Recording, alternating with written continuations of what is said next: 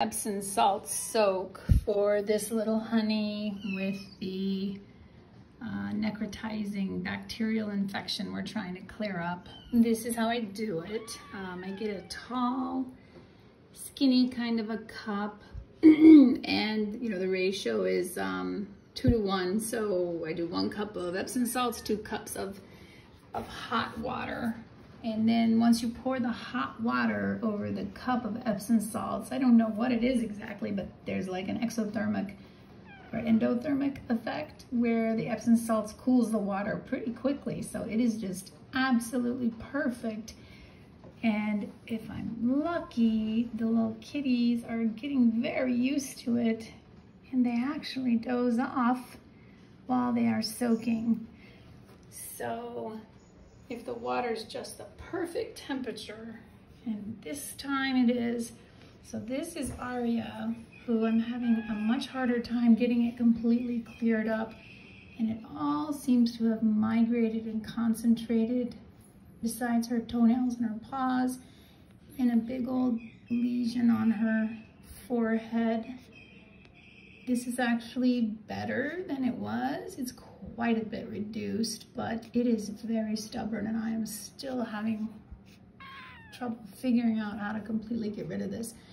So while I do the Epsom salt soaks, I take a Q-tip and I gently swab it. So it's sort of getting some of the same benefits. Obviously I can't soak her head, but I try to soak them pretty much until the water starts cooling. I'll go like 15 minutes if they seem like they're doing well with it that long.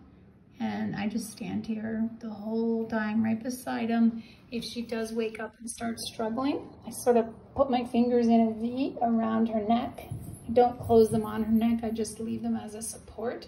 So she rests her chin on my fingers and I keep her head from going underwater that way. Until she calms down, and then I pick up the towel and put it over the edge of the cup so she can rest on it like this. It's a great method. I've tried several things since I got these two. In a shallower, shorter bowl, just somehow they always end up dunking their faces and heads. So this is the best way I've found. So this is how you do Epsom salt soaks with teeny tiny kittens, if you need to. Then as soon as it's done, I have warm towels ready, either fresh out of the dryer or I have them under the hot lights. And I wrap them in the warm towels, put them in their carrier under the hot lights, and I don't rinse them, I don't wash them. I basically, oh, she's waking up. I basically leave the Epsom salts in their fur all night because we have to do it again tomorrow anyway. So their fur feels a little stiff and it's not nice and soft kitten fur, but I'm hoping that means that they get more of the benefits from the Epsom salts.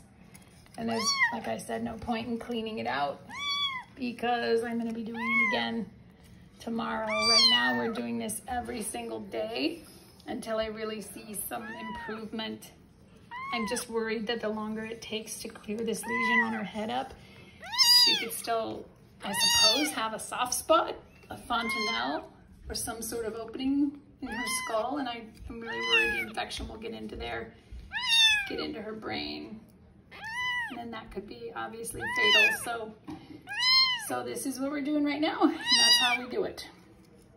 And I must go, so I help this poor little sweetie stay inside the cup.